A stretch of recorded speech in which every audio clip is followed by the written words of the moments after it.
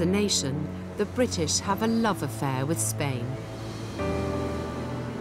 12 million people a year come to worship its sun-kissed shores.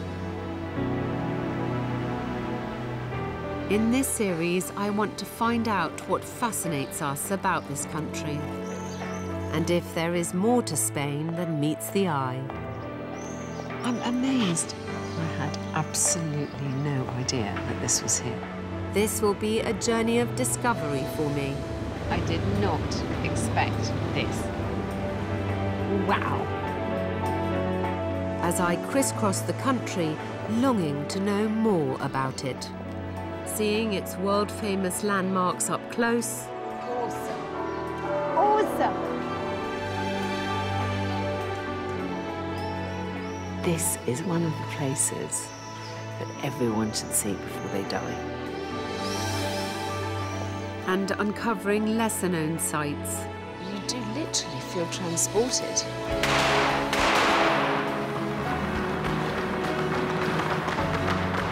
As I experience this incredibly vibrant culture. It's pretty mad, isn't it? I think it's just one of those moments I'm never going to forget the whole of my life. There's nothing like this anywhere in the world.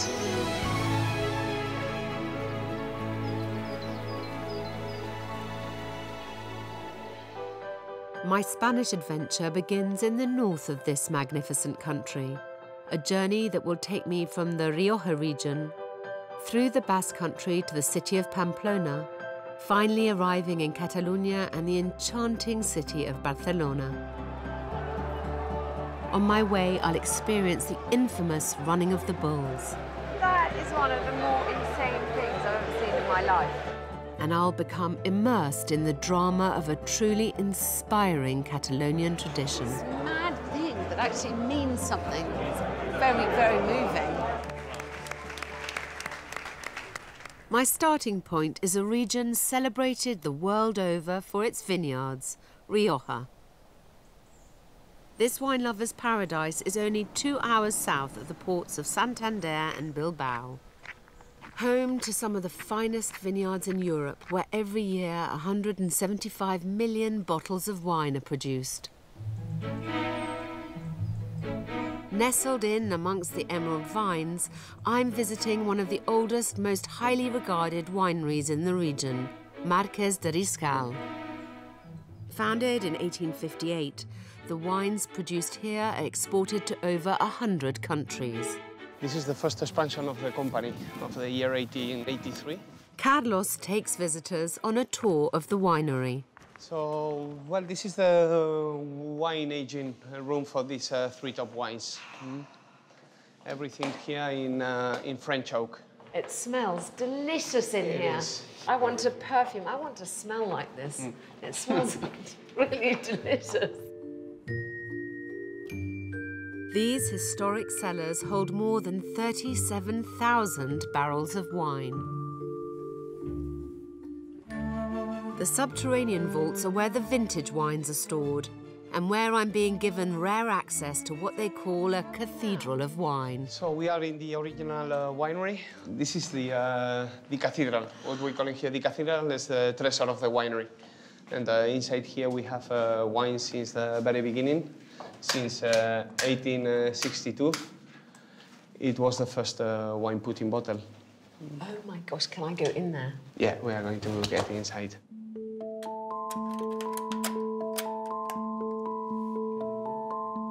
Wow. This is my kind of cathedral.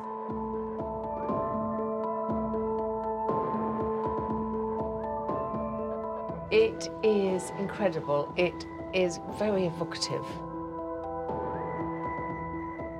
I mean, centuries of dust have never seemed so attractive, I'm telling you. Magnums. Amazingly, Riscal has preserved bottles from every year since the vineyard's inception. Some of them have been resting here for over 150 years. So this one I know is 1870, because this one... Is it still drinkable, this wine? Yes, it is. It's because of the conditions of we have in this room. We are talking about a humidity between 80–85%. It's always the light off. Today we can say that between 75–80% of this wine is still drinkable. And I hate to bring it down to the base. What would a bottle of 1870 sell for? So the question is, in reality, we don't sell these bottles. We open them in very special occasions. It's priceless.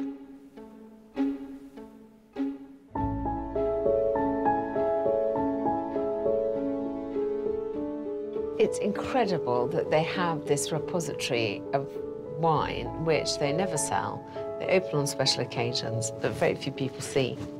And I'm here seeing it.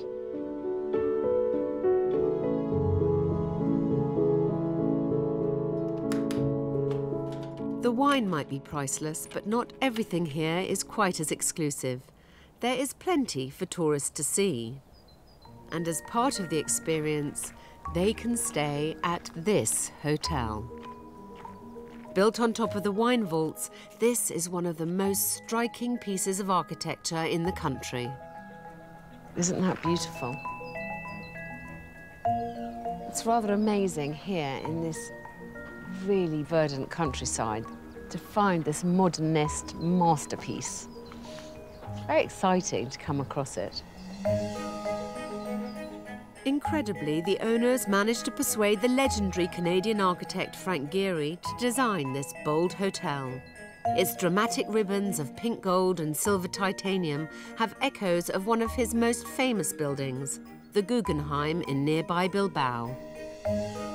When he was first asked to take on this commission, he refused because he'd only just recently done Bilbao. And cleverly, the owners enticed him with a couple of bottles of wine from his birth year vintage. And he was persuaded, and this is the result. Quite something.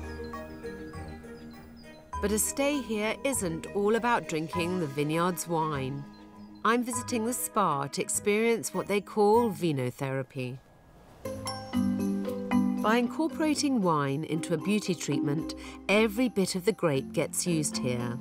This is called a crushed Cabernet scrub, a mixture of grape seeds, dark honey, and essential oils. My skin will be soft as a baby's bottom after this, and I'll be lubricated by wine from both the outside and the inside.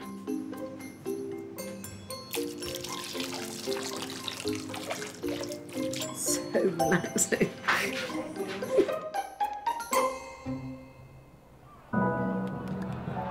And just as well, because tomorrow I've got a very early start.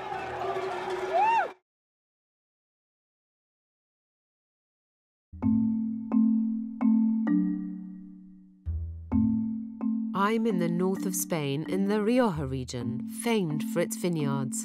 At the heart of it is the charming city of Logroño, a place that, in recent years, has built up quite a reputation for its food. You'll find several Michelin-starred restaurants here, but the quality of food is remarkable even down at street level. Those in the know can get some incredible cuisine in Logroño for a fraction of the price.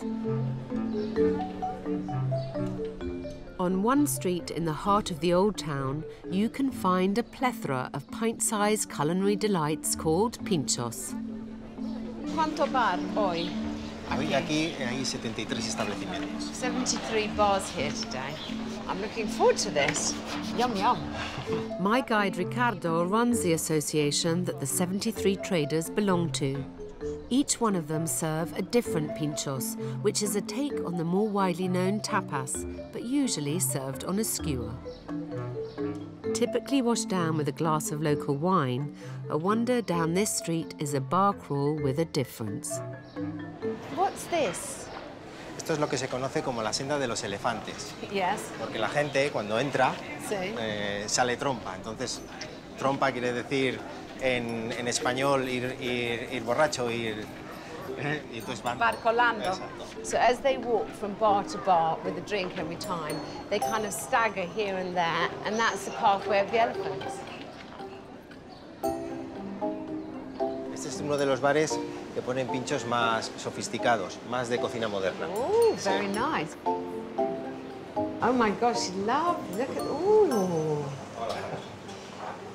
How beautiful they are. Vamos a ver, vais a comer patata asada crujiente, que es especialidad de la casa, con una salsita un poquito picante y una explosión de huevo, que es envuelta en panceta ibérica finita, y lo de fuera hacemos una lámina de patata y la deshidratamos, entonces podemos moldearla. Sounds mad. Of course, a glass of Rioja is the essential ingredient in the Logroño experience. Thank you. Hay que brindar, ¿eh? See, it said. Doesn't take much to twist my arm. This is my idea of heaven. Entero? Entero. Entera, un poco caliente.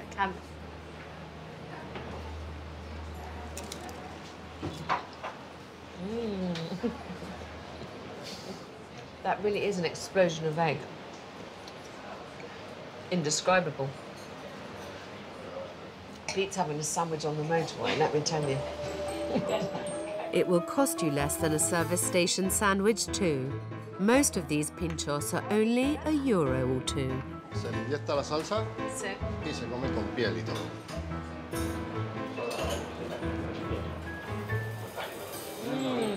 It's lucky I'm not on a diet, because I cannot imagine that this is terribly good for the figure. Salud. I'll walk it off on the way to my next treat. Vamos a tomar una brocheta de langostino con piña natural. Cuida que quema igual. No, está bien.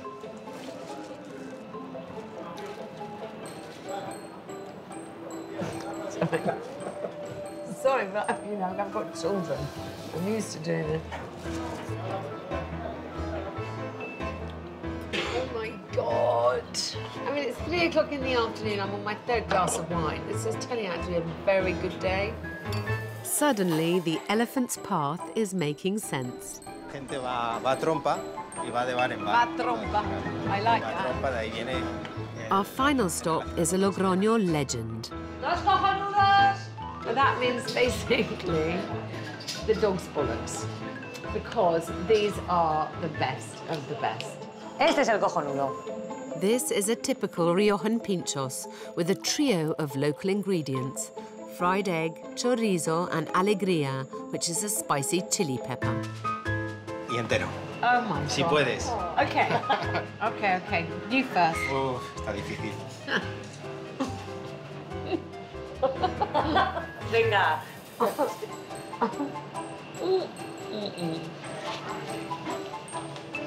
Cojonudo. Cojonudo. That really is the dog's bollocks. Cojonudo. Salud. Salud. I mean, life really doesn't get much better than this.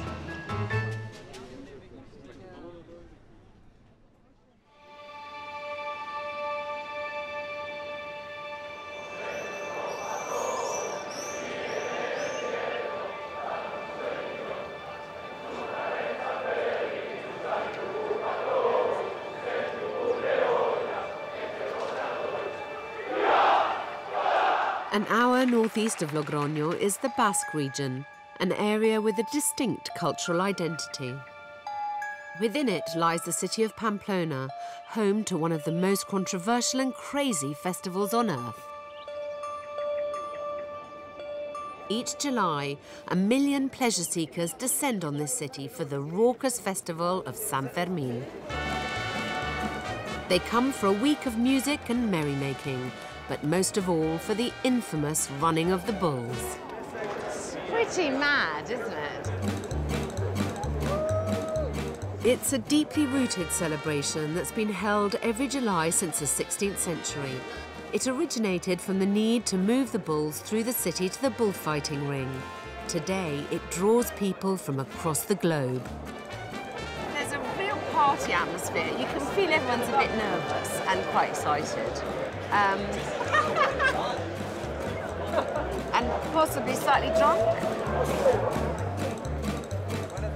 All these fearless, or some may say foolish, daredevils are here to place themselves in the path of 6 furious bulls. You nervous? A little bit. Why not just live your life? If I'm gonna go, I'd rather go doing something wild than, you know, be in the wrong place at the wrong time. Okay. Yeah. All right, good luck. Thank you. We're running with the bull! Let's go. Are you gonna run yourself? No way. Why not? No Why not? way, darling. Why not? It's amazing to be amongst it all. I'm really glad I'm not running. I first became aware of the bull run when I read Ernest Hemingway's 1926 classic, The Sun Also Rises. The description of the festival was so vivid that it's been on my bucket list ever since. Can't believe I'm here after all these years, almost 45 years old, and I'm getting to see this. I'm so happy, really excited. It's just a pretty bonkers idea, the whole thing. I mean, look how tight they're massed down there.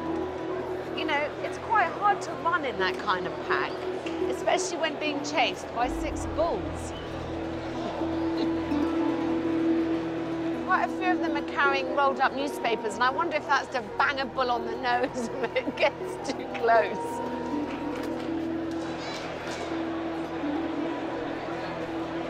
So exciting. This really is exciting.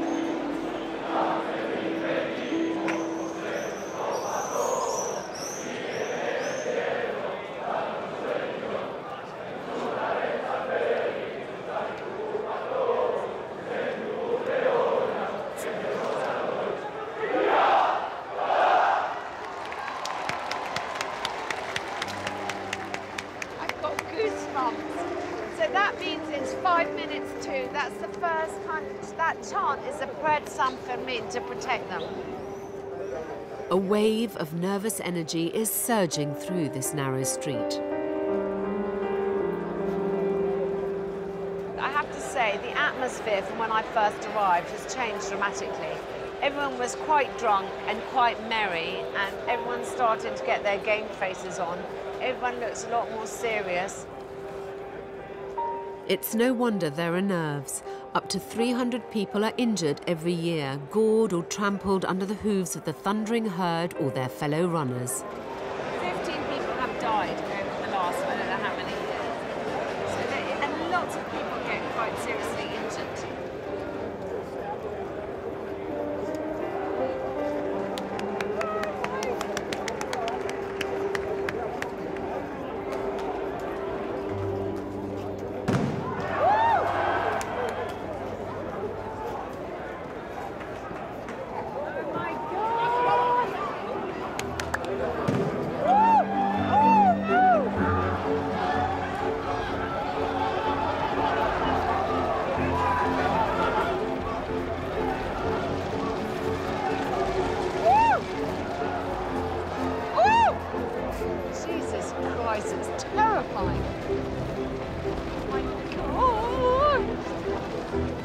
It's over in the blink of an eye.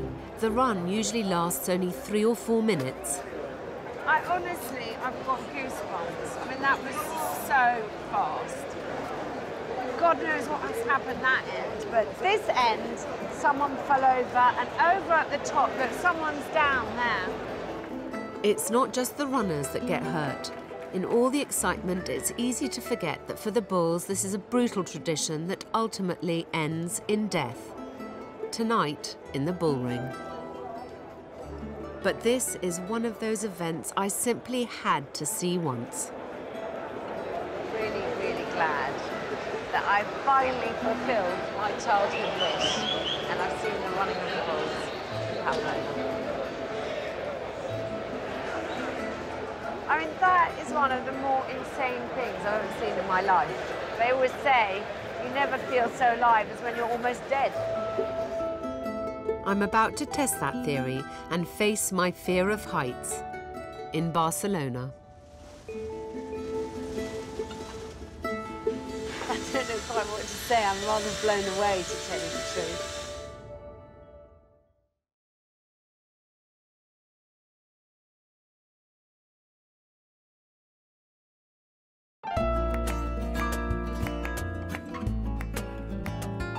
I've travelled east of the Basque Country and the madness of the bull run to the region of Catalonia.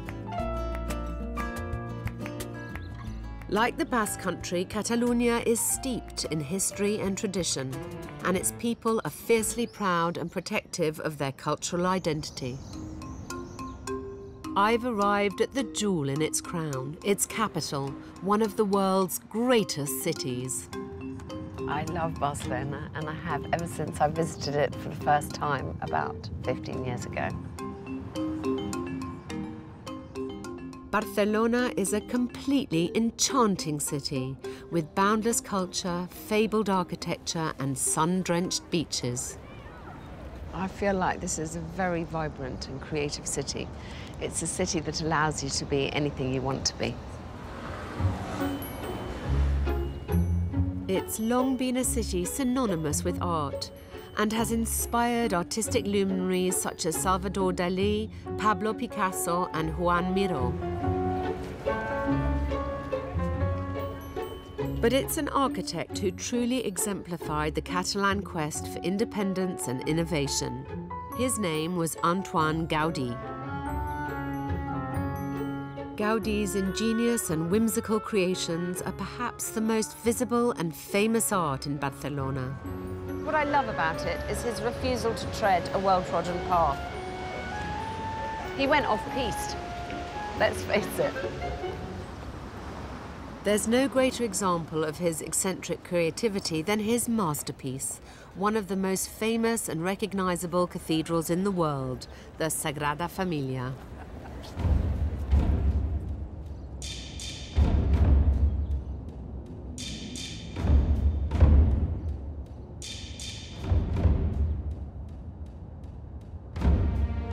This wonder has been in construction since 1892. It was Gaudí's passion project, the ultimate expression of his wild imagination.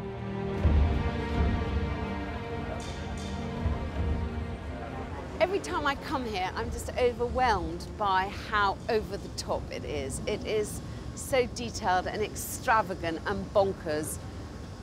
You don't know where to look first. There are so many things that I love about this building. When Gaudí died in 1926, only a quarter of the project was complete. By the time it's finished, it will have taken longer than the Egyptian pyramids to build. It's expected to be completed in 2026, at which point it will have been in construction for 150 years. That is, if it is completed in 2026, which many people doubt. Looking around, I can understand why. The interior is even more jaw-dropping.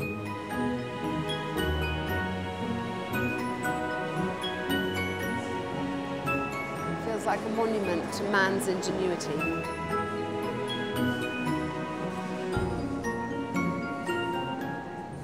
It's an astonishingly ambitious building,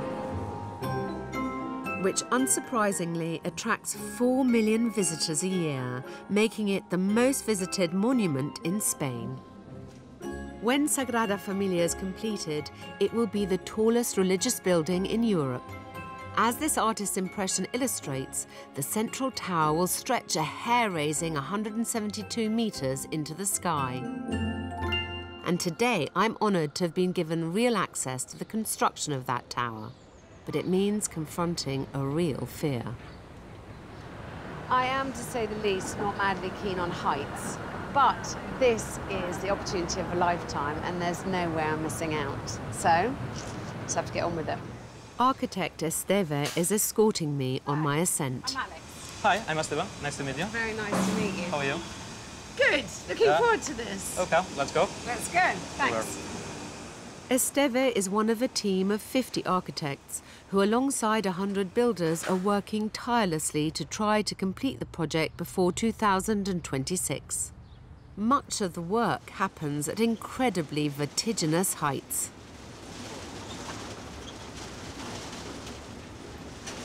So now we are gonna go up till 30 meters. Awesome. Awesome. Just being able to see this so close. It's amazing. this lift take us? Well, we're gonna go from 30 till 54 meters high. 54 meters. I can only imagine the weight on this architect's shoulders to realise Gaudi's extraordinary vision. But what is more terrifying to me right now is that I've still got to go up. This is not comfortable for me. Look at this! And this... Oh my God. Yeah, don't look down. I'm not looking, don't worry. Oh my goodness. We're almost there. Oh my God. It's mad. Ugh.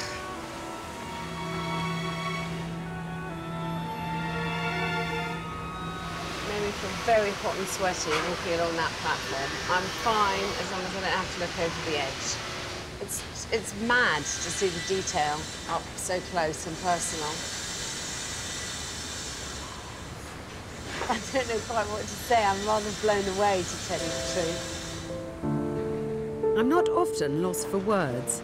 Perhaps my fear of heights has rendered me speechless. And there's another lift to go.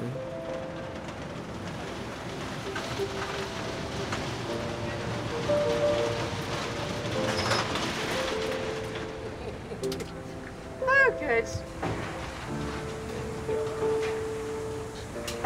Oh my gosh, this is really exciting. Yay! Wow, now I'm glad I came up here. This is amazing.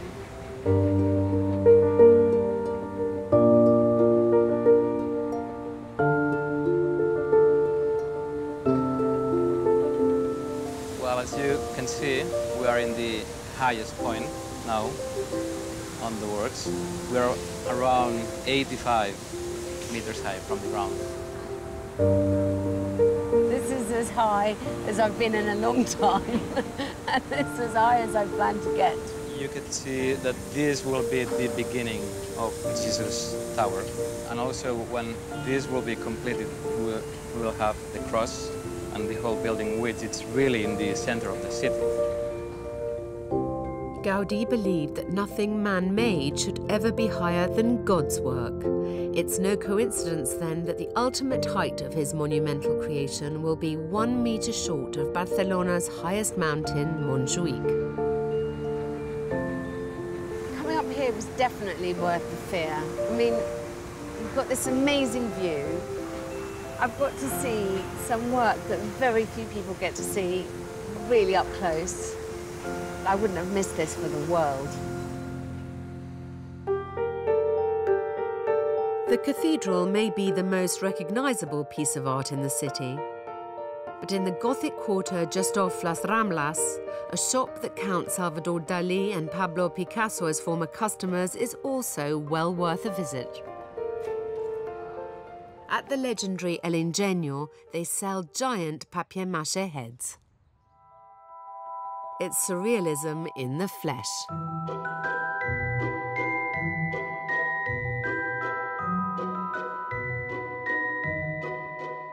Beyond the myriad of masks and puppets lies a family-run business spanning generations. Today, it's run by Catalan Rosa Cardona. Oh, this is amazing. What is this shop? I've never seen anything like it.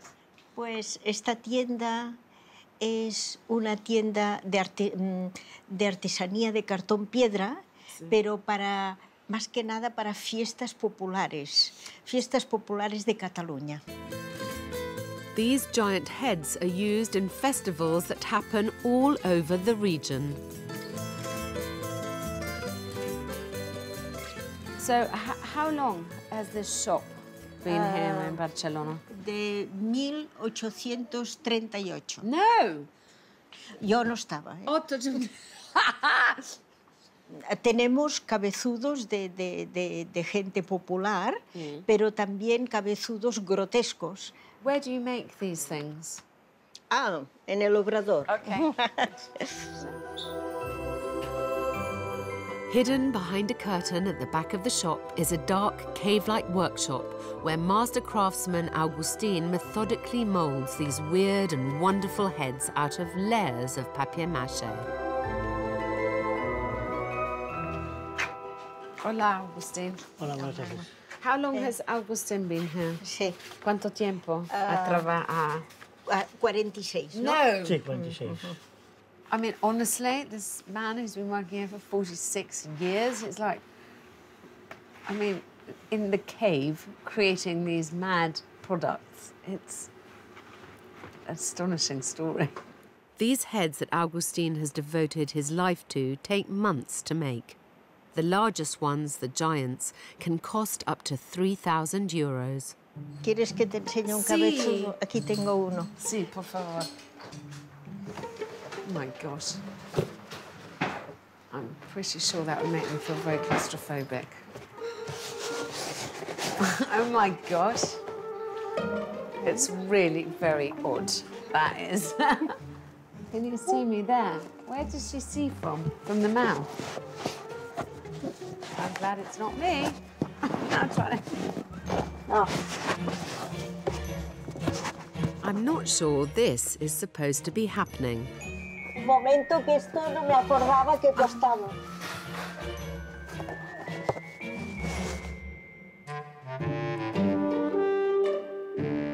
Now I'm starting to get worried. He tenido un problema. I've never had to rescue someone from an oversized head before. Thank God my resourceful producer has come to the rescue. Tengo que dar la vuelta. ¿Sí? Oh. Hacía tiempo que no me lo ponía. Este es demasiado largo para mí. A veces me he probado otros, pero este modelo no. Honestly. Oh, pobre señora. No pasa nada. Are you okay? Me conformo con una careta, sí.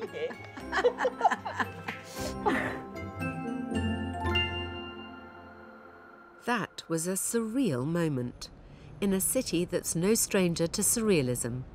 Perhaps because Barcelona has a long history with the powerful spirit absinthe. Bar Marsella is reputedly the oldest absinthe bar in town. Located in El Raval, it was a favourite haunt of everyone from Picasso to Hemingway, drawn in by the ambiance and the absinthe. Good evening, Jose. It's been in Jose Marsella's family for generations. Thank you. This place looks like it's exactly the same as it was 3 generations ago. It exactly looks the same. So I've been looking at some of the bottles on the shelves. They are real, they are full, Oh my gosh. and some ones is from 1818, 1820s, 1850s, depends of the year. This is because we forgot where are the keys and we never open back. So it's very practical. It's just there because it's there. Marsella is timeless. 200 years of history hanging in the air. It's in the peeling paint, the dust-ridden shelves, the blackened mirrors and the chandeliers choked by cobwebs. I love the fact that you don't play music in this bar, that when you come here, people can hear each other. But it's very unusual these days. yeah, this is the most important thing of a bar. Yeah. The bar is a connection with the people.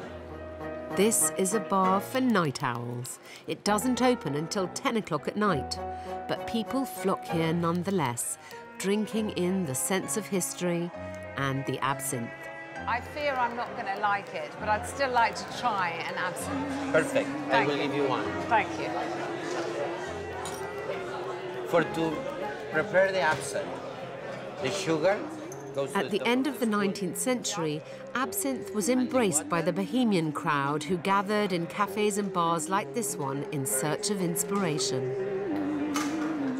Although it was banned at the turn of the century, absinthe is now perfectly legal in every country in which alcohol is legal.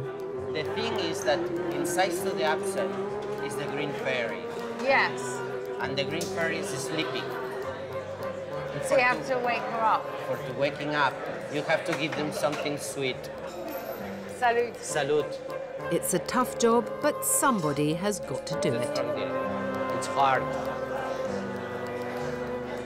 This is going to polish me off. I'll be dancing on the tables now. I start dancing on the tables. It's not me, it's the Green Fairy.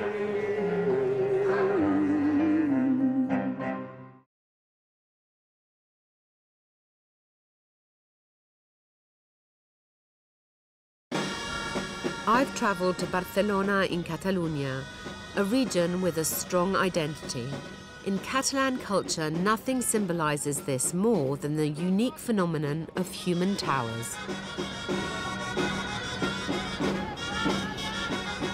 Wandering through Barcelona, it's a fairly common sight, even though it may look and sound like a medieval fair. Young or old, big or small, everyone is welcome in the human pyramid.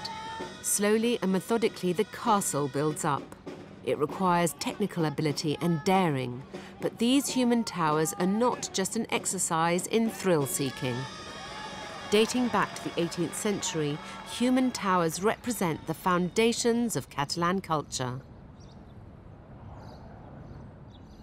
I'm on my way to meet Eduard Parés, one of the organisers of the Castellers de Barcelona. Where does the tradition of human towers come from? It's a 200 years old tradition, especially from Catalonia. It comes from a religion tradition. They try to simulate the cross of Jesus Christ, but with the pass of the time, we have avoided the religion sense, and today it's just a tradition, a Catalan tradition, that resumes what are Catalan people. Does it have a social value, do you think? What do you get from it?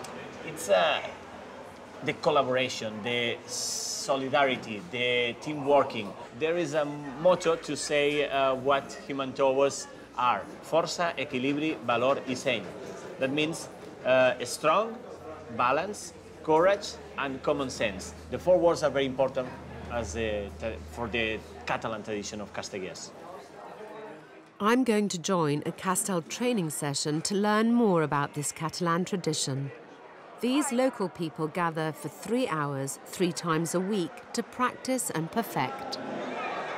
I'm just amazed by how many people turn up on a Tuesday night just to do this.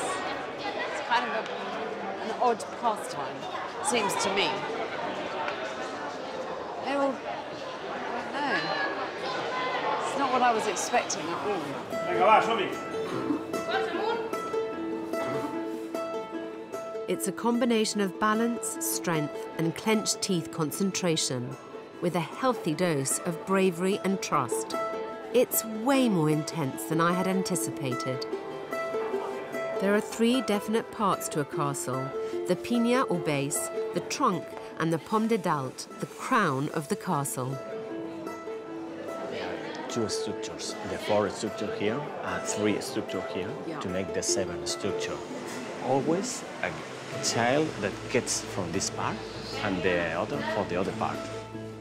The very last person to ascend is the Anxaneta.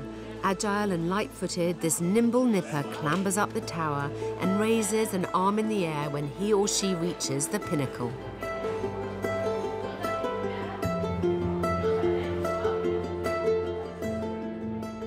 As a mother of 2 small children, my heart is in my mouth, and I feel strangely emotional.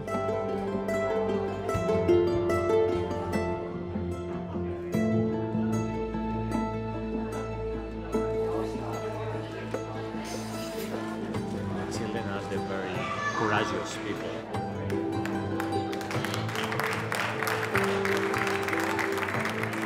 It's the most incredible thing.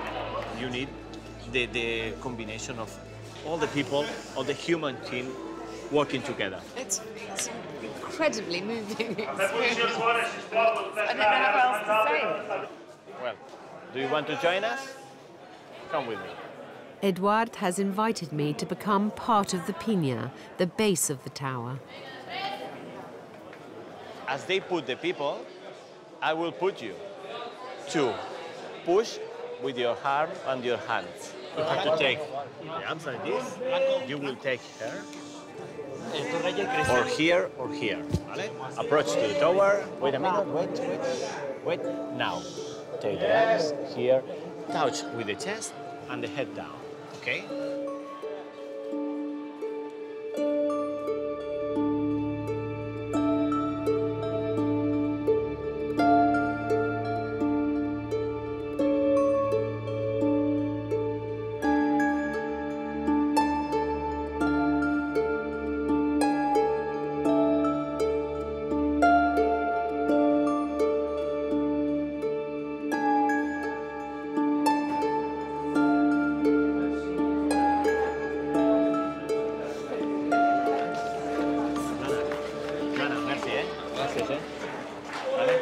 Thank you very much.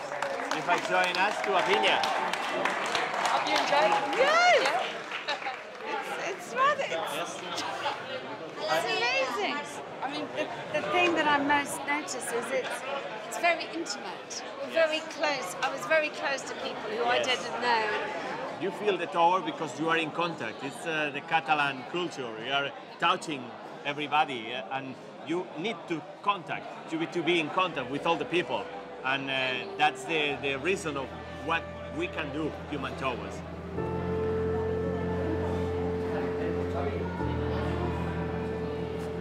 That was the most astonishing, affecting, and humbling experience.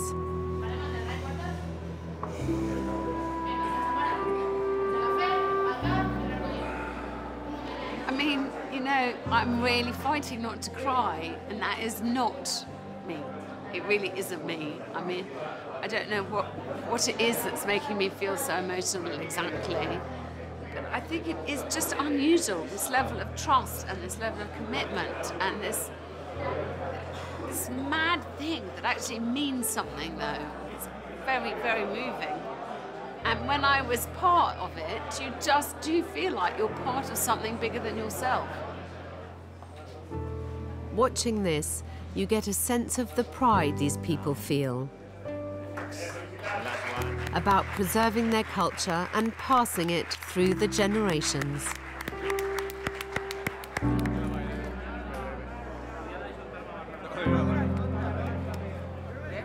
I think it's just one of those moments I'm never going to forget the whole of my life. The day that I came and saw this happening here. This experience perfectly encapsulates everything I've seen on this first leg of my journey. Next time, I'll be exploring the East Coast. I don't think I've ever been anywhere like this. From the little-known highlights of Valencia, I had absolutely no idea that this was here, to the expat enclave, the Costa Blanca.